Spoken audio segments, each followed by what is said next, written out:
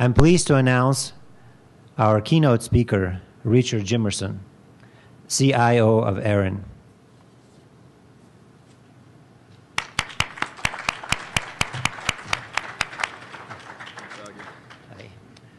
Richard has been actively involved in Internet resource governance and education since the 1990s. As Chief Information Officer at the American Registry for Internet Numbers, his focus is on the community engagement to ensure all registry services and systems meet the needs of ARIN customers. Richard has built community engagement programs and services for both ARIN and the Internet Society over the last 15 years, with recent focus on the importance of industry-wide IPv6 deployment. He has communicated with thousands of companies about their adoption of new technology and is a strong advocate of open Internet standards. Thanks, Augie. Yeah, thank you.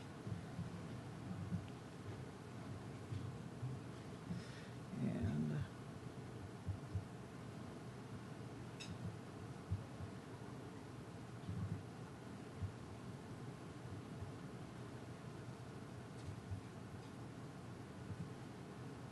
there we go. Hello, everybody. My name's Richard. I am with ARIN. I'm very happy to be here with you this morning to talk to you about a very important topic, IPv6. I see a lot of people in the room that have done a lot more with IPv6 than I have. Also see a lot of people in the room that I haven't met before. And hope we can have a good conversation today. I'm going to start out by walking our way a little bit through the history of what we've done at ARIN, one of the 5 regional internet registries with IPv6. Basically talk a bit about what the experience was like from a registry perspective over the last 15 years. I'm also going to provide some standard deck information that we do at all types of conferences that provide information about how to get your resources from ARIN, where we are with IPv4 depletion, those types of things, because I know that those are very important topics to everyone. At the end, if there are any questions, I'm happy to ask or answer any questions that you have. And they could be questions about anything. They could be about IPv6. And if I don't have the answer for it, somebody else in the room probably will. Or they could be about ARIN's registry services. I'd be happy to answer any questions that you have about that. So with that, I'm going to go ahead and get started. So, first of all, many of you may not be aware of the Regional Internet Registry system. Let me just talk a minute about that. There are 5 of us. We're all nonprofit organizations. And all we do is manage the distribution of the Internet number resources for our region. They're broken out into major continental areas. ARIN is the American Registry for Internet Numbers, and we service Canada, the United States, and many nations in the Caribbean. And then there are 4 other regional Internet registries. You probably heard of RIPE CC. They're over in Europe and the Middle East. The Asia Pacific Network Information Center, they service all of the Asia Pacific region. AFRINIC for the entire continent of Africa, and LACNIC for all of Latin America and portions of the Caribbean as well. So, you're probably wondering, well, if you're the registry, how many people have actually registered IPv6 address space? Thousands of organizations have already come to the registry and received their IPv6 address space. That doesn't mean that all of them are announcing the space and all of them are using the space today. But it means that they had a plan to start with, and they came in and they got those resources. And at ARIN, if you haven't received your IPv6 address space yet, we do have policies, distribution policies for service providers, community networks, end-user organizations. You could basically be any type of organization and have a need to connect to the IPv6 network. There's likely a policy that will suit your needs inside ARIN to get your address space directly from the registry. So, as all of you know, we're here preparing for IPv6. And we've been doing this for years at this particular conference, and you've been doing it at other places over the years. But one of the good pieces of news about IPv6 is, of course, there are a lot more addresses. A lot of people early on, they asked, well, what's the real advantage of IPv6 over IPv4? And people struggled quite a bit with the answer early on. I mean, the big answer was, well, we're running out of the IPv4 addresses, and we're not going to have more of them soon, and you're going to need to connect your customers to the network, and you're going to have to do it with IPv6. That sounds very logical and makes a lot of sense today, but imagine hearing that in 1999, when there were seemingly plentiful IPv4 addresses, and that you perhaps weren't buying the fact that the IPv4 addresses were running out next year or the year after that. And a lot of people did say those things. And here we are in 2014, and we still have some of them left in the ARIN free pool. Two of the other regional internet registries have basically run out of their common free pool space for distribution to internet service providers, and ARIN is soon going to be behind them. I'm going to talk a little bit more about that in a few minutes. So here's a little bit about IPv6 over time, and I'm going to talk about a few things here. Now, these are stats on IPv6 allocations and assignments directly from ARIN over time. But you see, we start the graph in 2006. There's a very good reason for that. And the reason is there's not a whole lot to show you from 1999 to 2005. It would all look like a little bit less than what you see in 2006, trailing all the way back to the left on this graph. But I want to talk about a few things in relation to IPv6 over the years and just kind of stick on this slide for a little bit.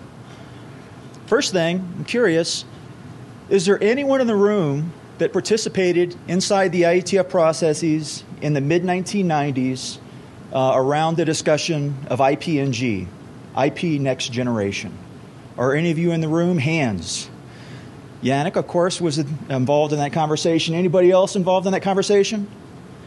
Well, back in the mid-1990s, there were some predictions made about the depletion of IPv4. And remember, in the early 1990s, we were issuing address space classfully. We weren't really using CIDR yet. Not many people were using NAT. We were just basically issuing Class Cs, Class Bs, and quite a few Class As got out too, as you can see in the registry data. And looking at how we were actually distributing the IPv4 address space, it was very clear that we were going to quickly run out of IPv4 address space. And the network was growing much larger and more rapidly than a lot of people expected that it would. A lot of people have described it as an experiment actually escaping the lab. They didn't realize that the internet would turn into what it is today. And IPv4 wasn't actually designed for what the internet is today. It was really designed to be an experiment. It was for government use, research use, and those types of things. So the Internet Engineering Task Force knew in the mid-1990s that they had to do something about numbering. And they knew they had to do something fast. So they started doing a few things. One of the things that they did is they created CIDR, classless interdomain routing, so that we could issue blocks to networks outside of the classful ranges, A, B, and C. And we all are familiar with that today, and we do that today. So that's one thing that extended the lifetime of IPv4 quite significantly. Another thing that they did inside the IETF in the mid-1990s is they created RFC 1918, basically the TIN network and some other networks that you could use over and over again in many different networks across the globe and actually do network address translation. A lot of people are unhappy that that happened, but it did extend significantly the lifetime of IPv4 as well. But as all of that was going on, they were also talking about the next generation of IP. And in the end, they created IP version 6. How many people here participated on the 6 bone?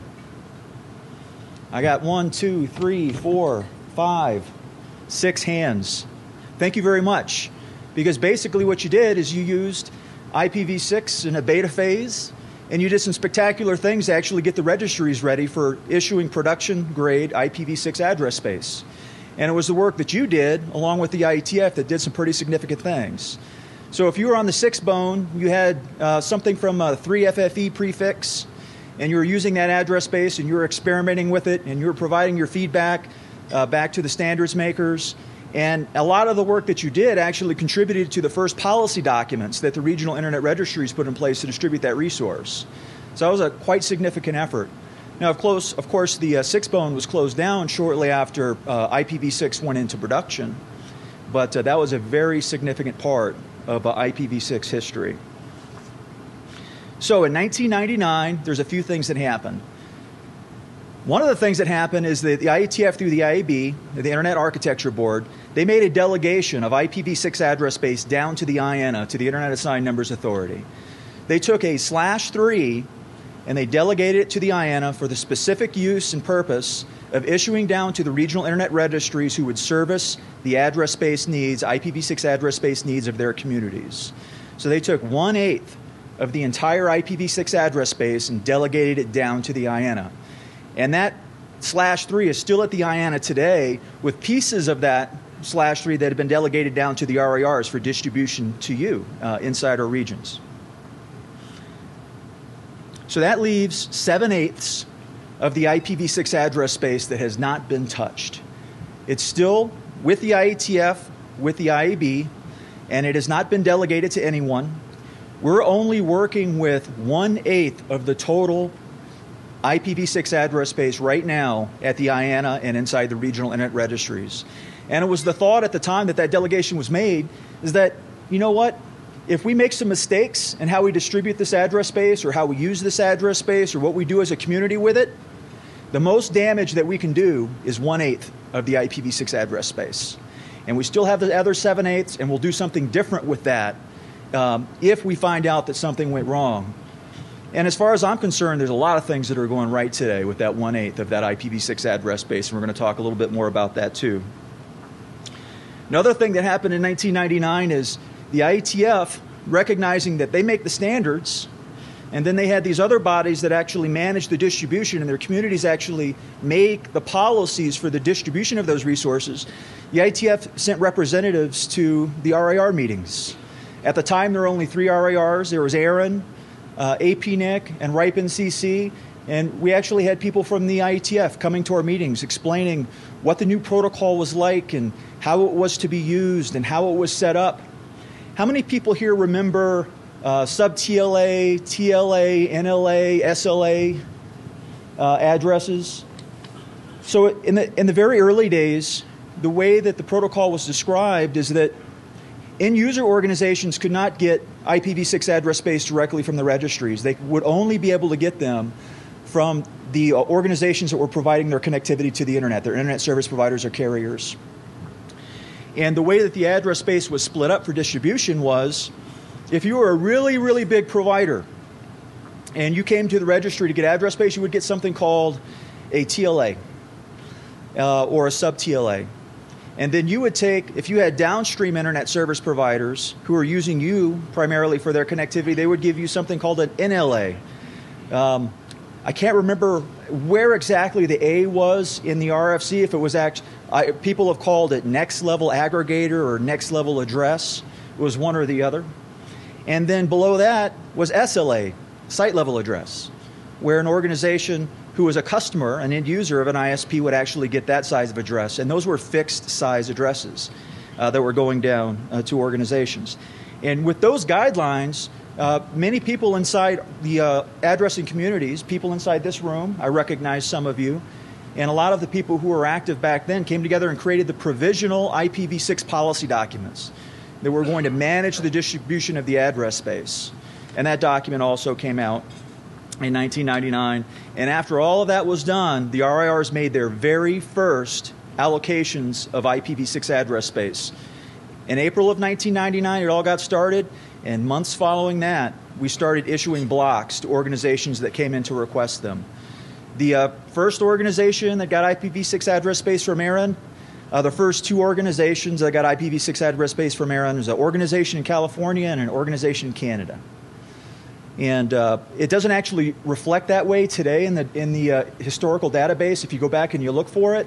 And the reason why that is because 1 or 2 of them, they came back and returned the address space they had originally gotten because the policies changed a few years later and got a larger block. So you can't actually see that they were the first people who received the IPv6 address space in North America. But it was a very interesting time, and it was a learning curve for all of us. And it was really good. So, you see that spike in 2011? How many people here know what likely caused that spike in 2011? How many people think it's something other than World IPv6 Day? Yes. You think it's World IPv6 Day? What was it in 2011? February 3rd. What's that? February 3rd. February 3rd? There's a large allocation? Oh, yeah. That was one of the big events that happened in February of 2011. This is a real cued-in audience, I'm telling you. So one of the things that happened in February of 2011 is the IANA, who is distributing as well as the IPv6 space, the IPv4 space down to the RIRs, they had made their last allocations of IPv4 address space down to the regional internet registries. Their very final ones. So starting in early 2011, the RIRs had their final blocks of IPv4 to issue down to you inside the communities with no opportunity for us to ever go back or get more. Well, what's happened since then is some people have done the unbelievable thing to many of us and actually said, for the good of the internet, I'm returning my IPv4 address space because I don't need it anymore. And they return nearly up to a /8 in some cases. And that address space ultimately went back to the IANA. And then here recently, the IANA started splitting that up and issuing it back down to the RIRs. So if you're following the actual scale of how much IPv4 address space ARIN has left, you'll notice that it bumps up every once in a while, or it has twice over this last year. And that's because we got more address space from the IANA. I don't think we expect any more of that to happen unless someone in the room here or someone watching online decides to return another /8 to the free pool for IPv4. I don't expect that'll happen as much today as it did in the past. But that's one of the things that happened in 2011. And there were also some other events that I'm going to talk about here in a few minutes that happened around that time.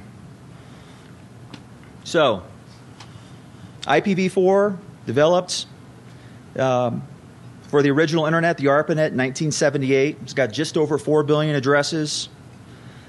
It's everywhere. We all use it every day. Anyone who's connected to the internet uses IPv4 somehow. And it's allocated within our regions based on documented need. Now that we're very close to depletion, you know that it's not very easy to just come in and get your IPv4 addresses. There are policies that are very closely followed. And we actually have practices in place right now so that when we do hit the last /12, the last /13, the last /14, that we're actually receiving those requests and answering them in the order that they were received.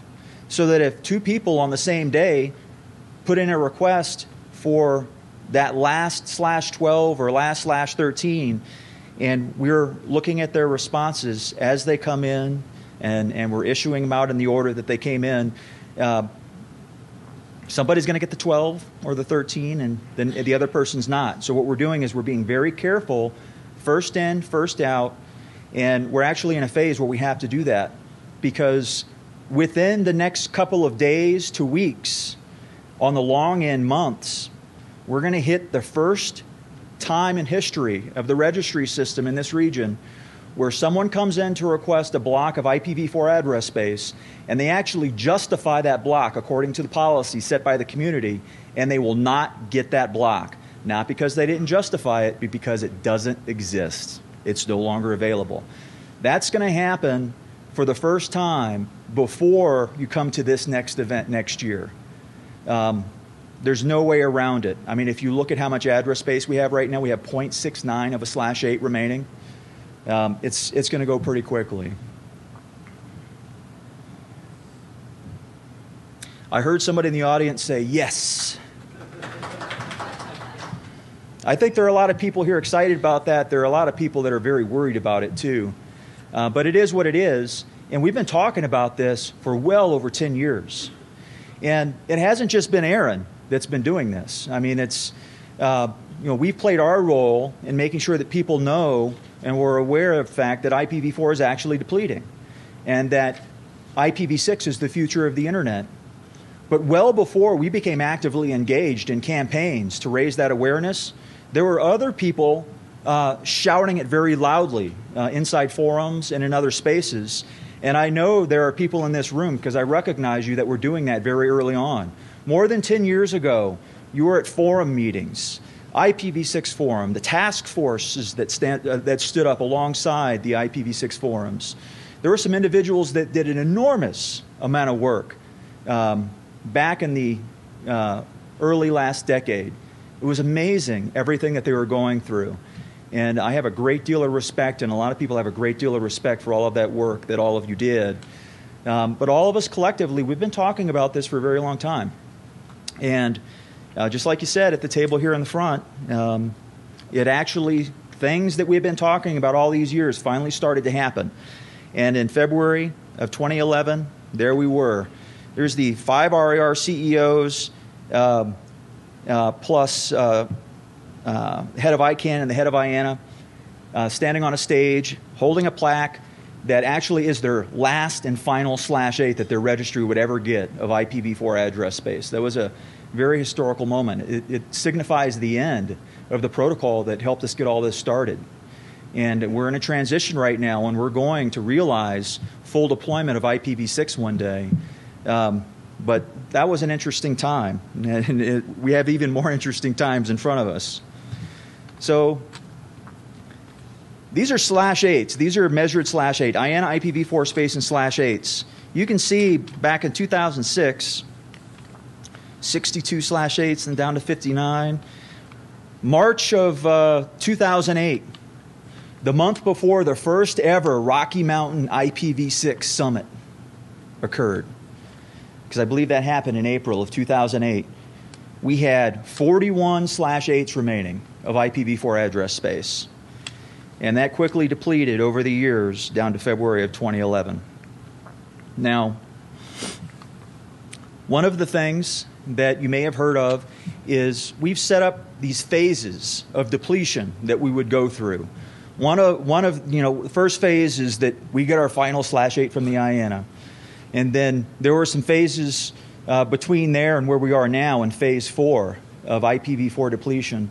Phase 4, the trigger for phase 4, this is the final phase. We're in the final phase of IPv4 depletion. That trigger was when ARIN's IPv4 free pool fell below a single /8. And we actually hit that on 23 April of this year. And right now, this picture was just taken, I think, the other day. We were at 0.7. We're at 0.69 this morning. We're at 0.69 /8s.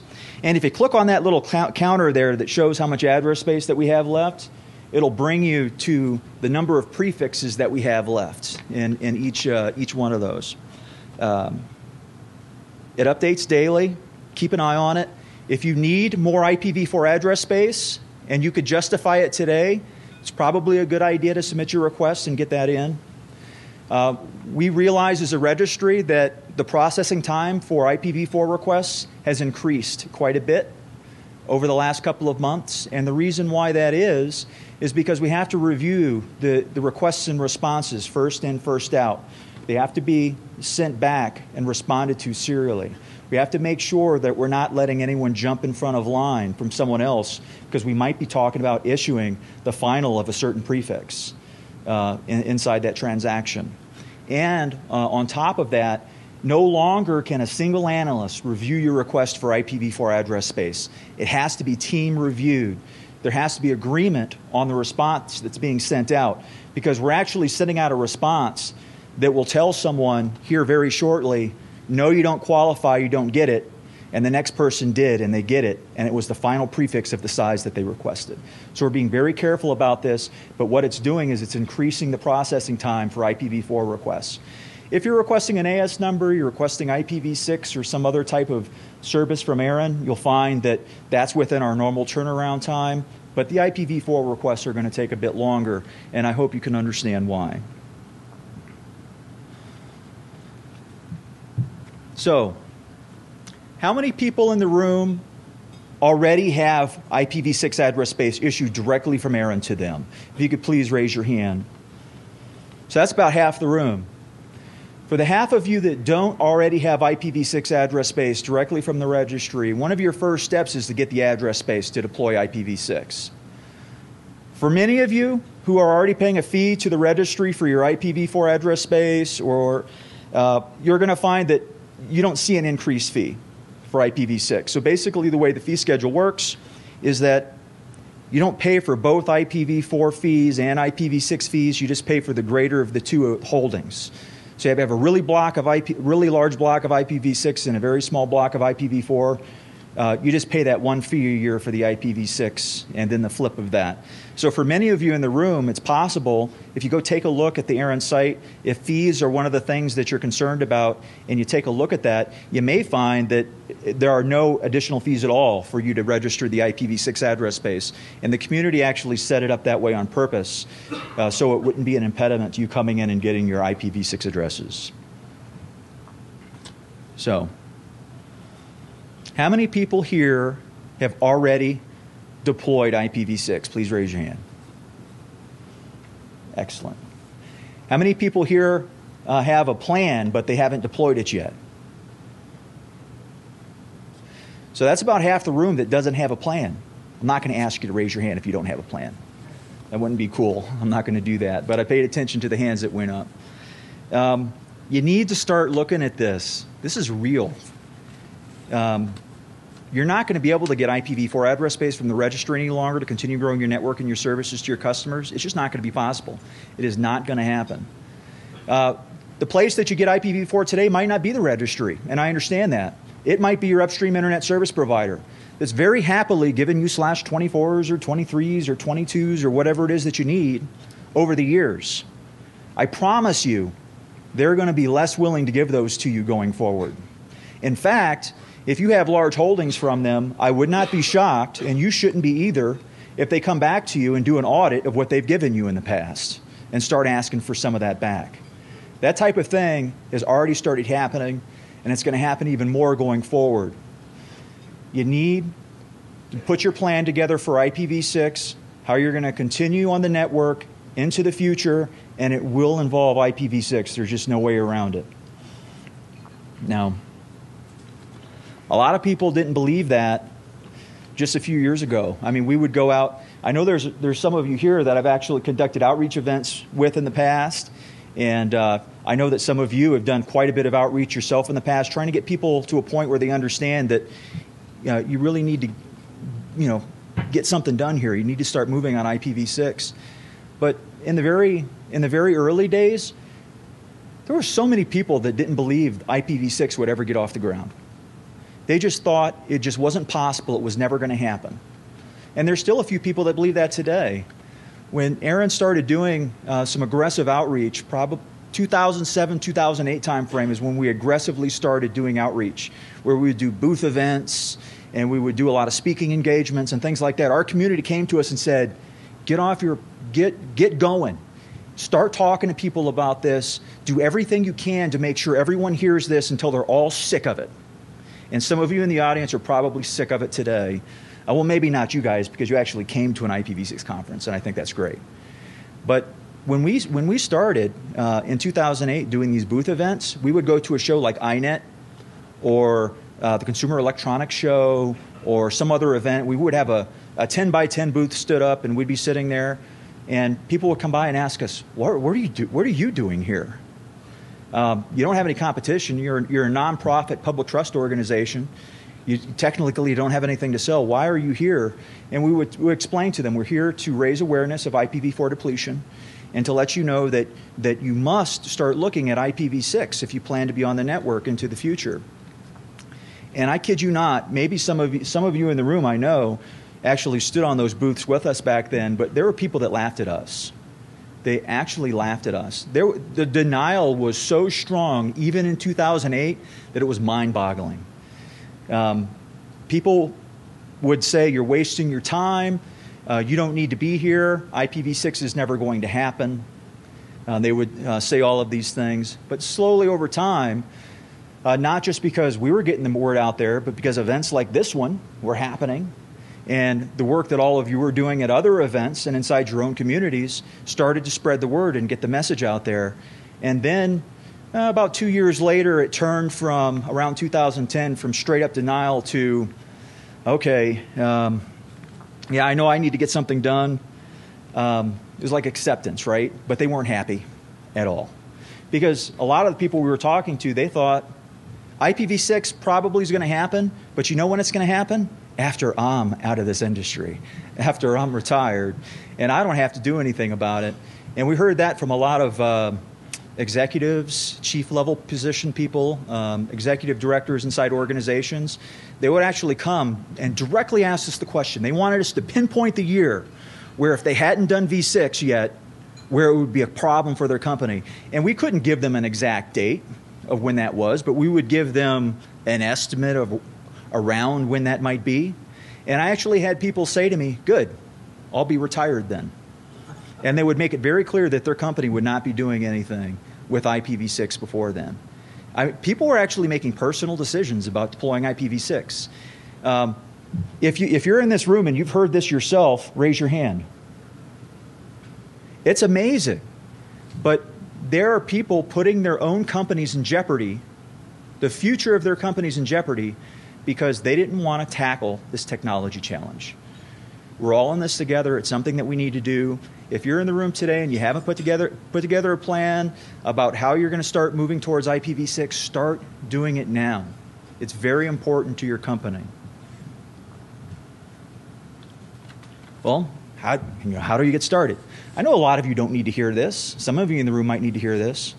If anything, if you don't need to hear this, at least be aware of this is what ARIN is telling other people, just so you know. So we're telling people, well, we know that you can't just cut off of IPv4 right now. I mean, keep your services up on IPv4 right now. Dual stack. Also do V6. Start making some incremental additions of V6 in places inside your network, on the edge, servers, things like that.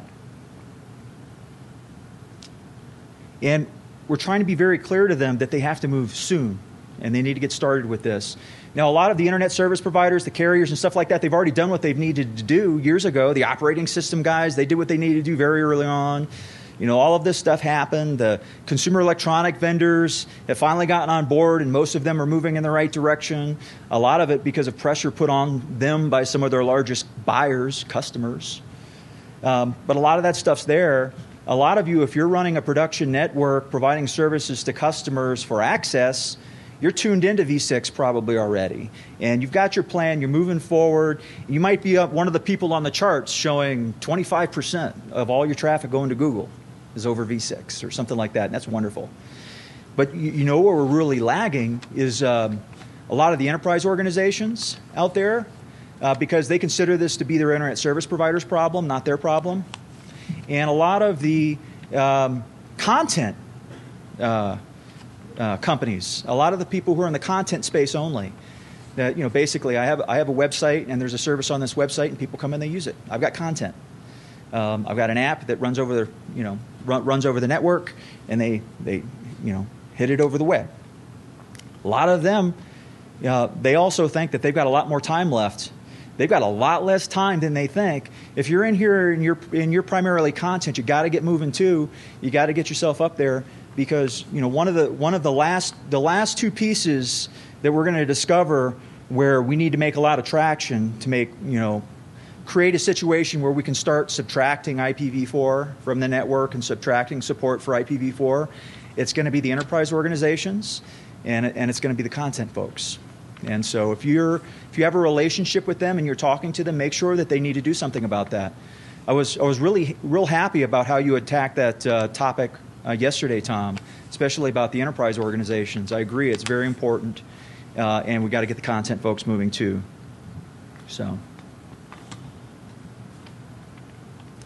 So you're going to continue to need IPv4 for the foreseeable future. You know that. If you need IPv4 address space, we still have some at ARIN. Come get it. If you can justify it. Make sure that you do that if you need to do that. But don't neglect your IPv6. Make sure that you get all the IPv6 address space you need to get yourself started. And the good news is there's plenty of IPv6 address space if you need more later. There just is. And I don't want to have like one of those moments where somebody makes a prediction and they have to eat crow like 10 years later, but I don't think that'll happen. I don't think anybody in this room is going to have a depletion problem with IPv6. Somebody in this room is going to invent a new way to do routing on the internet that doesn't need IP addresses probably before you run into a problem with IPv6. That's just my thought. But here we go. So these are all the types of things that we're asking people to do, to put together their plan, things to look at, to get ready for IPv6. We want them to audit their equipment and their software, encourage vendors who aren't already doing it to support IPv6. It really makes a difference when the vendors get telephone calls or emails from their customers saying, I need you to be IPv6 ready, and I want the same type of support in v6 that you give me in v4, because up until a few years ago, a lot of the vendors were saying, I don't have any customers talking to me about this, I'm not going to do it. And that probably wasn't true, but what they were really saying was, only 1% of my customers are coming and talking to me about this, so I'm not going to do it. But I think a lot of them have come around already, and a lot of it had to do with you guys contacting them and letting them know what you needed. And I would encourage you to continue doing that, by the way. If you have a vendor out there that doesn't support v6 the way you need it to, and it's probably not the vendors that are here in the hallway today, because these guys have worked their asses off as companies to get themselves prepared and ready to provide services to you guys and all of your peers going forward. But there's some vendors out there that still need to do some things. If you come across one and you discover something, let them know about it. Let them know about it in an email. Call them on the telephone. Do it on Twitter. Do it anywhere that you want. But let them know about it. It's important. And if you know that you're going to have to do a large-scale v6 deployment, get your staff trained. I mean, there's a lot of resources online that they can find and they can learn things themselves. But if you need to send them somewhere to get training, send them somewhere to get training. It is worth the investment. If you need to hire someone, maybe it's somebody in this room, to actually come to your company and actually provide training to your lead staff, do it. And if you think that's a good idea, I would encourage you to find those people today before this meeting ends and have a conversation with them about how you might be able to set that up. It's a very important thing that you get ahead of. We give a lot of presentations to governments. So this is in here. How many people are in here with the government? All right. Wow. More than I thought. U.S. government has done a lot of work over the years. A lot of you here in this room, I recognize some of you, your faces, have actually done quite a bit of work to help the U.S. government, for instance, understand that they had a role to play here. And you actually made some very significant things happen over the years. The United States government mandate for IPv6 deployment. It kind of shifted over the years what that meant, but they did something about it, and they put together an effort, and they went through, and other people paid attention to that, and it's one of the things that made IPv6 a reality to a lot of other entities out there, and I think that was very important. They updated the federal acquisition regulations, basically stated if you're a federal agency and you're going to be issuing a contract for any type of network services to a company, it's required that they be IPv6 capable, or you can't issue them a contract unless you get a waiver from the GAO. They actually put that in the federal acquisition regulations. And there are people in this room that actually helped them move towards that decision. This is very significant. That made a big deal over the years. But there's a lot of things that other governments can do. There are a lot of places in the world where IPv6 just hasn't really taken hold yet, and there are some things that people can do to help move us forward inside that space. So here's a checklist that you can look at of some things that you could do. There's some places that you can go to get more information about this. We got a wiki that we stood up many years ago. It's called getipv6.info. If you've ever seen those oval IPv6 stickers, the white oval IPv6 stickers, we had no idea that those stickers would be that popular when we first made them, but we have to print boxes of them all the time because we can't keep them in stock. People love those stickers. That's the website that's on that particular sticker. And what that is a wiki where people have gone over the years and uploaded their own information about IPv6 deployment. There's some good information there. I would encourage you to go check it out.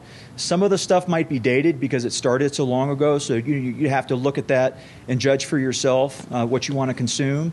But do know that that's there, and do know that all of you collectively created that. And the reason why we used a wiki to do deployment is because the ARIN community came to us and said, you shouldn't put together IPv6 training yourself, and you shouldn't go out and you shouldn't train people to deploy IPv6.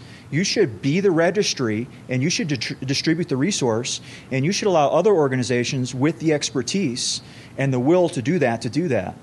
So what we did instead then is we put up a wiki and allowed you guys to upload there. And I know a lot of you have been successful providing IPv6 training to people, and that's great. Here's some operational guidance on some other sites that you could go to. There's some information at NANOG. There's some information at the Internet Society. They have a program there called Deploy 360, where they talk about deployment of DNSSEC, IPv6, and now they're talking about secure routing technologies there as well. And DRIN has some really good resources too. But before I finish, there was a few more things that I want to talk about here. And I think I'm doing pretty good on time. Yeah. One of the things that happened early on with IPv6 that just didn't taste good to a lot of people was some of the early policies. A lot of people didn't like the fact that it was very hierarchical, the distribution model that was set up for IPv6, and it basically said you had to be a large ISP to get IPv6 address space directly from the registry, and everyone else would get it from you. And if you're an end user, you could never get address space directly from the registry. And there was a lot of concern in the IPv4 space at the time about lock-in and dependence on your provider when it came to IPv4. So, I mean, I understand what people were talking about, right? So say you're an organization that needs only just a /24. I mean, you're a smaller organization, you need a /24. You get that /24 from your upstream provider. You deploy that IPv4 /24 across your network. You might have some customers hanging off of that, where you actually got some addresses on their devices, that type of thing. If for whatever reason you decided you didn't want to use that provider any longer that you got that /24 from, and you had to switch providers, one of the big things that was inside your decision space was, well, do I actually want to do that renumbering? Or would I just stay with that provider? And a lot of people made decisions like that. So there was a lot of concern about that inside the policy space. So what the policy community did inside the ARIN region and the other regions, they came together and they made a decision that they were going to take a really hard look at the provisional policies that were set up for IPv6, and they made some very large and sweeping changes to the policy set. Over the years, one of those things ultimately meant that end-user organizations could also come directly to the registry to get their IPv6 address space. So in 2008, I just want to say a little bit about this particular event. I see Scott Hoax sitting over there. So in 2008, ARIN actually had a meeting here. We have 2 public policy meetings per year. They typically happen in April and October. It's where the community comes together and they actually create the rule set. They create the policies that the registry uses to then distribute the resource out back to you. The only people who cannot participate in that process are actually the registry staff. I can't participate in that process. I can't speak to the merits of policy change or anything like that. But all of you make those decisions collectively, and then we enforce those rules that you set. Well, we had one of those meetings right here in this hotel in April of 2008. It was in the tower just across from the Starbucks and where the hotel is. And we had a really good meeting there, and we had heard that there was this IPv6 event that was starting up, and it was being called the Rocky Mountain IPv6 Summit, I think it was called. And we were very excited about that, and it was great because it was happening in the same town, and we were in the same area, and a few of us could actually go over there and check it out. And so our meeting ended, and we jumped in a cab and we ran over to University of Denver, where the first one was held, and we were amazed at the number of people that showed up for this first-time event that we had never heard of before. And Scott and some others did a spectacular job of bringing people there, and it was a great event. And this event has actually grown year after year after year. This is one of the best IPv6 events that I've attended over the years.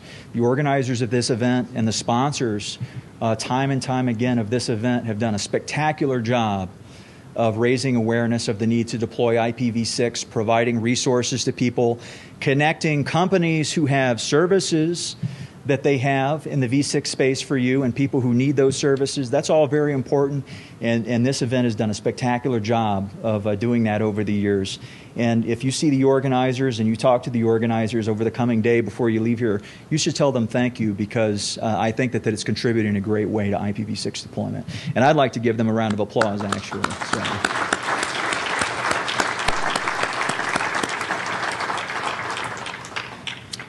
One of the other things that happened over the last couple of years, how many people here participated in World IPv6 Day? Please raise your hand. All right, that's a good number of you.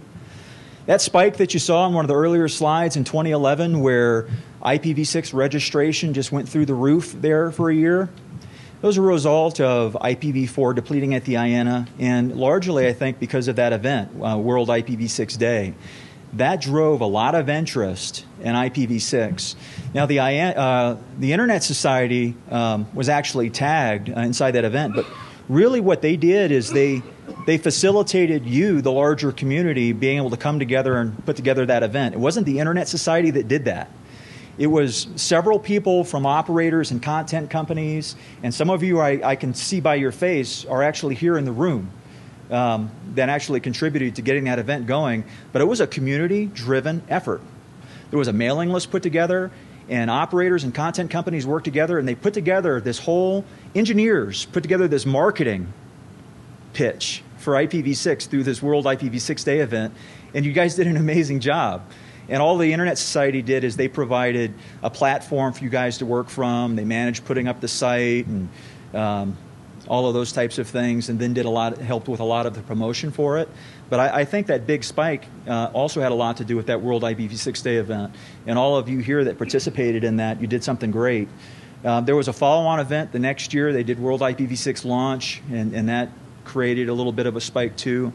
But you're seeing that the numbers are kind of lagging down a little bit in IPv6 on that graph that I showed you earlier. Let me go back to it and hit that. I do not want you to be discouraged by that. That's not the one. There we go. You shouldn't be discouraged by this.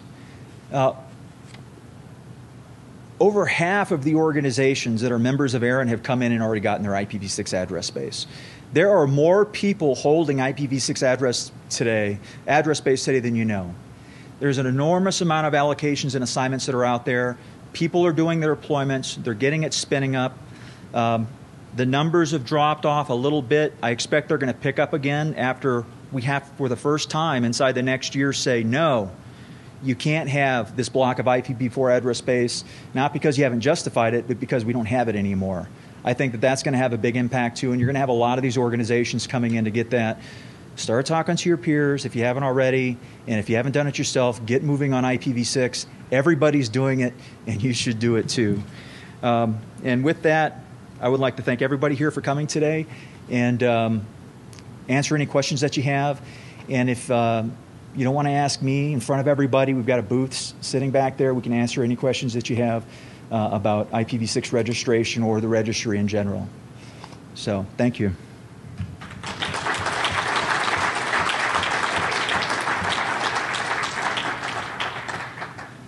Any questions?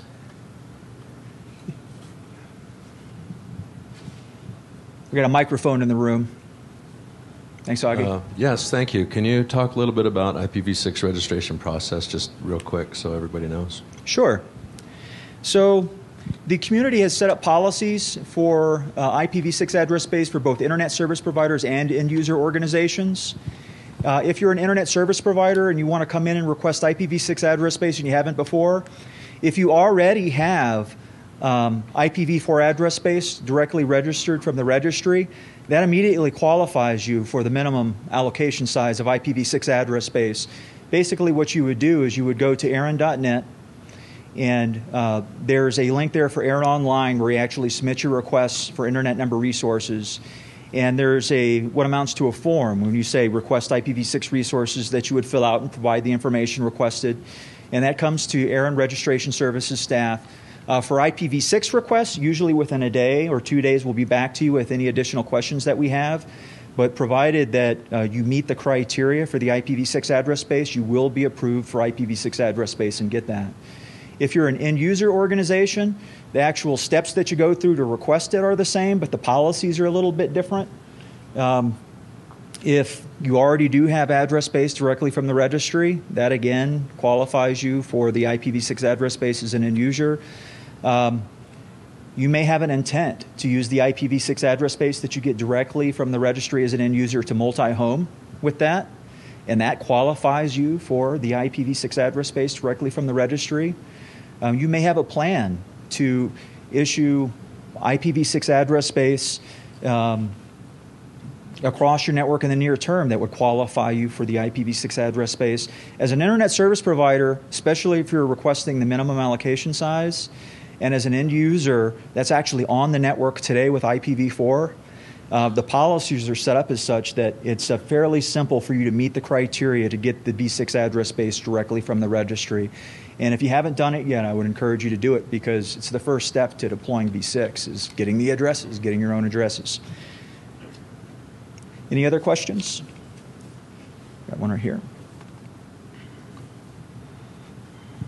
My understanding is that you've normally been reserving sort of an equal amount. If I get a /32, you take the next /32 and set it aside. Is that true? And is that something you're continuing to do when at least end companies make allocation requests?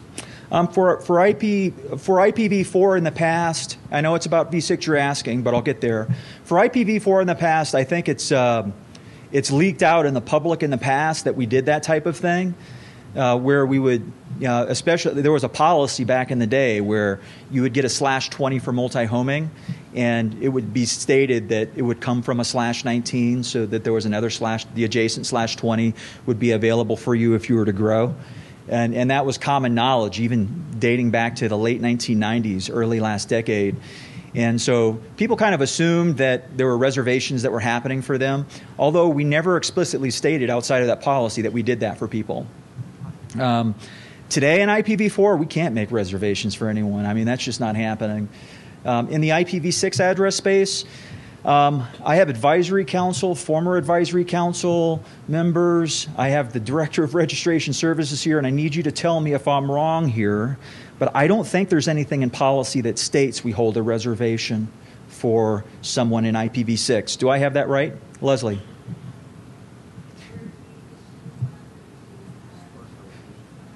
Leslie, you got a microphone coming to you. Hi. We're issuing /32s from a reserve /28. Okay, so we are saying that publicly then. So you've heard it here publicly. If you get a /32 from ARIN, you're getting it from a reserve /28. That's a lot of room to grow. It actually is. Any other questions? All right, I don't see any hands. This Augie, I was going to ask a question. Okay. How do we, most of us here are customers of ARIN, how do we get more involved with ARIN? I know you guys have meetings. Mm-hmm. I think you travel as well. So how do we get more involved? So there's a lot of ways that you can get involved with ARIN. So everything that ARIN does is driven by the community. So we have 2 elected bodies at ARIN. Actually, there are 3. So one of the elected bodies is our Board of Trustees. So our Board of Trustees is elected by our membership. We have between 4,000 and 5,000 members at ARIN. So any internet service provider that you can think of or a large enterprise organization is probably a member of ARIN. And what they do is they come together once a year and they elect a Board of Trustees. Now, the Board of Trustees, they have 3-year terms, and they're staggered. So every year there are 2 seats up. 6 of the Board of Trustees members are elected by the membership, the community, and one of them is basically hired by the other 6 to be the CEO of ARIN. So we have a 7-member board. That board, on the community's behalf, on the membership's behalf, governs the organization. They have the fiduciary responsibility to the organization, and they have all of your best interests in mind in actually governing the organization. We also have a 15-member body called the Advisory Council. The Advisory Council is another body that we've had at ARIN since the very beginning. ARIN came into being in December of 1997. We're the successor registry to Network Solutions on the IP address space and autonomous system number side. And one of the ways early on when we incorporated, we determined that we would decide how policies were created and how technical advice was given to the organization would be through this advisory council. It's a 15-member body, also elected by the membership in the community. And there's an election each year where there are 5 seats open. They also serve 3-year terms, and they're staggered. So we always have 10 people that have been there for a while, and we've got 5 new people. Those are 2 places where if you're interested in becoming involved in the governance of the organization or how we actually create policies and shepherd policies through the system with the community, you could run for one of those bodies. There's an election going on here in the coming weeks. It's actually happening in the coming weeks, so it's too late for you to get nominated because the nominations are already closed. But it's something that you can certainly do next year.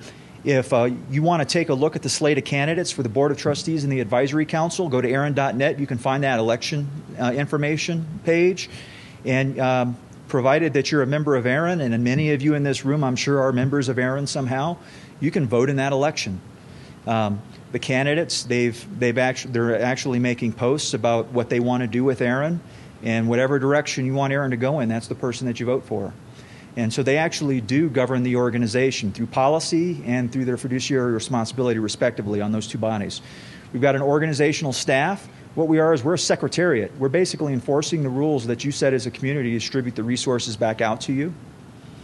And so those are ways that you can get involved. The policy development process, the actual policies that govern how we distribute these resources out to you, are created by the community at large. You do not have to be a member of ARIN to participate in that. There's a mailing list. It's called the Public Policy Mailing List that anyone in this room can join, and you can become involved in the conversations that are going on about changing the policies. And I would encourage you to do that because it's very important. If you ever came to ARIN and you requested something and you didn't get what you wanted, the reason why you didn't is because there was a policy that said ARIN couldn't do that for you. And it's important that you know that you make the policies. The ARIN staff don't. So I would encourage you to get involved there. And we have 2 public policy meetings per year. We have one in April. That's typically a standalone meeting, and we advertise that, and you're welcome to join us in person or remotely. Anyone can participate in that remotely if they'd like. We stream it, and we have chat rooms available where you can ask questions and do all kinds of things. And then our other meeting in October is typically held in conjunction with the NANOG meeting. And you're welcome to come there, and that's also, remote participation there is also available. And also policy process, public policy mailing lists throughout the year, and at the NANOG meetings where we're not having a joint meeting, we do have a consultation meeting that's on the agenda where you can come talk about the active policy proposals. And you can really make a big difference. Just a few voices in this room could turn a discussion in another direction. It's quite amazing. And there are actually people in this room that are currently on the ARIN Board of Trustees. We've got Aaron Hughes over here. He's a current ARIN Board of Trustees member. We have a current ARIN Advisory Council member right here, David Farmer. And we have Stacy Hughes over here that was on the Advisory Council for many, many years and did some quite spectacular things, all of you, to help govern and drive this organization in the right direction. And they're all volunteers. They don't get paid a dime to do what they do. And they all do it for you. I get paid. I'm the staff. So you shouldn't give me applause, but you should give them all applause right now. I think it's an important thing.